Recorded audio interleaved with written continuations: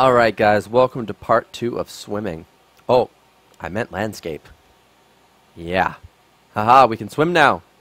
Woo, I'm a freaking dolphin, look at me go. But seriously, we got a pretty looking, an empty looking landscape here.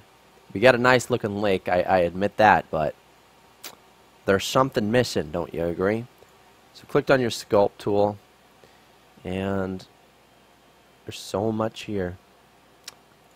Let's do this. Let's make ourselves a land mass.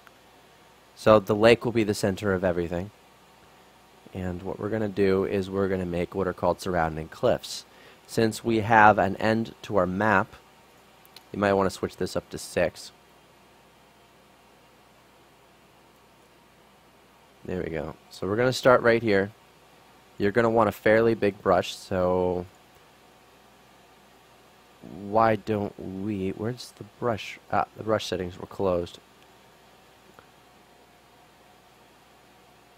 That's a little too big. There we go. Okay, let's do this. Start with the corner.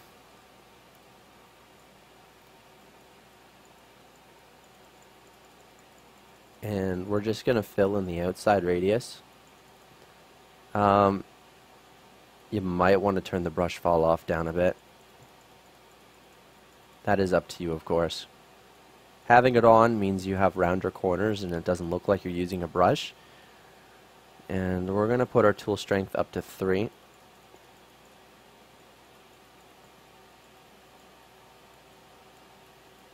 And, you know, make it the best that you want to make it.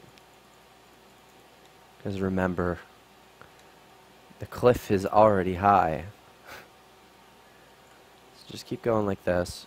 If you want to build faster, just click and we can deal with the details of it later.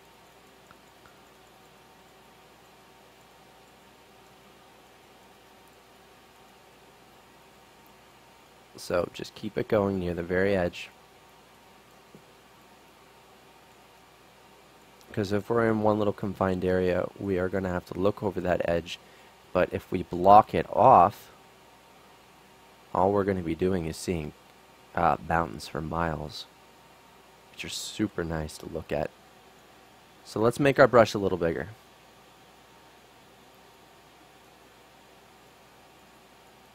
Okay, there we go. We are going to be smoothing this out with the erosion tool, making it look as nice as possible.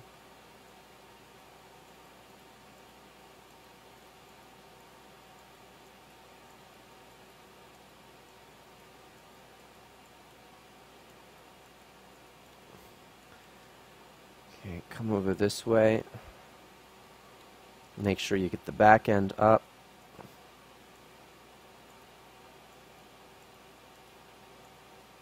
Now this is going to look like the prettiest vista in the world, but it's going to look good enough for what you're trying to do.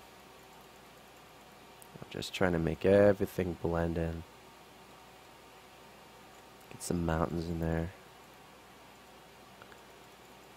It feels like I'm teaching art school again, but this time in a 3D program.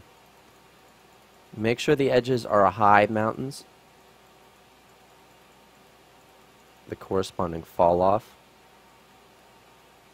Okay, I'm not going to do it all the way around, but we're going to need to test this by going. There we go. Okay.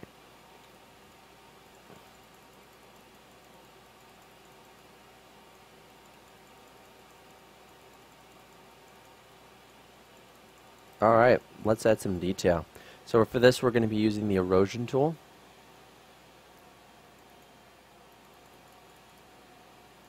And the erosion tool will add some good depth to it. You might want to use a smaller brush depending on how much detail you want. And change this.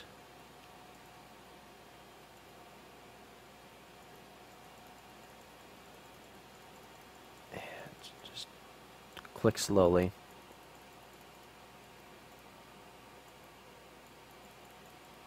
I'll make things nice and rock-like. And if you want to actually see the texture, just, there you go. Let's add a different material to this so you're able to see the shapes that we're making. So we're going to go with Rock Basset on this one to see the details. And drop that there for the whole material.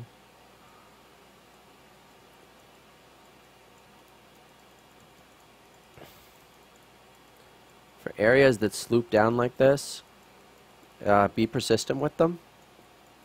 It's the better, it will look a lot better once all the smooth edges are gone. So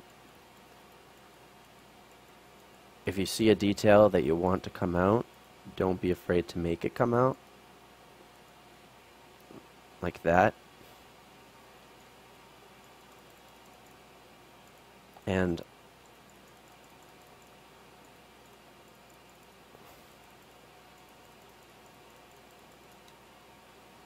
those look a lot more like mountains now.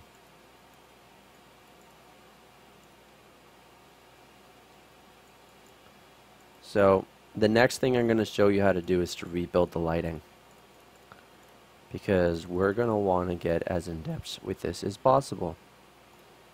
And also get rid of those pesky previews on the ground.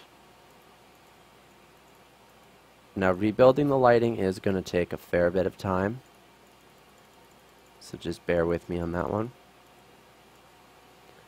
So that's the erosion tool, and look how good those mountains are. Just keep pressing in those details where you want them.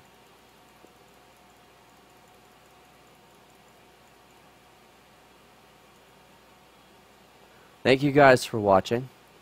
Do remember to like, subscribe, and share the page. And I'll see you in the next video. Bye guys. Follow me on Twitter. I meant follow me on Twitter, not share the page. Roive.